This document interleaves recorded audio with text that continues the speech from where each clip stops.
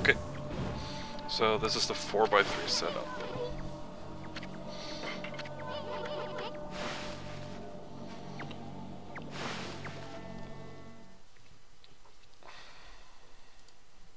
So we just go in as normal, skip the cutscenes, do the thing. Okay, now right after doing the thing, the camera locks the camera kind of locks. It doesn't want to move the same way it does, like the camera position.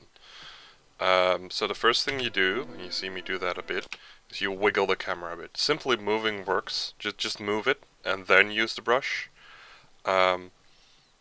But the movement is important because then it unlocks the camera and creates the right angle for you.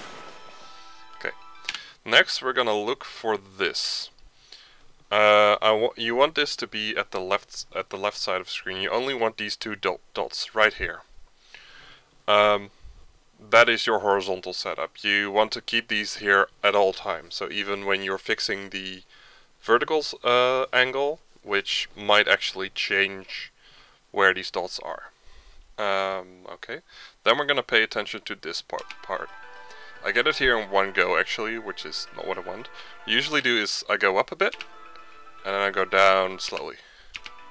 Then I try to fix it. Okay. Okay, and I want this to look like this. It's a really awkward thing to do, but when you're practicing this, just grab a picture and try to match the two things.